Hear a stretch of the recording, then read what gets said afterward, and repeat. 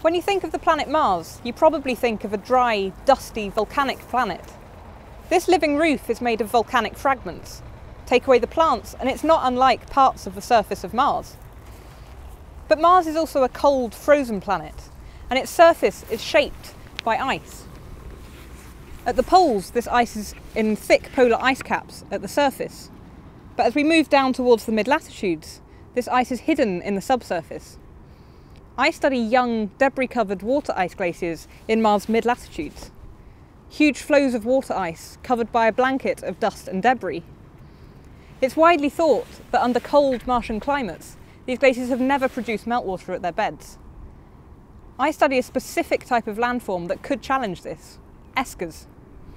Eskers are ridges of sediment like this one that are laid down by meltwater flowing at the beds of glaciers.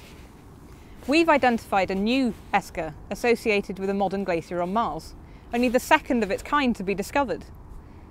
Significantly, both of these eskers are located within strikingly similar geologic settings.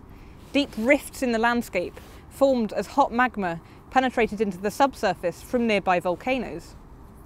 So why, of the thousands of glaciers across Mars' mid-latitudes, do we only see eskers associated with these two glaciers?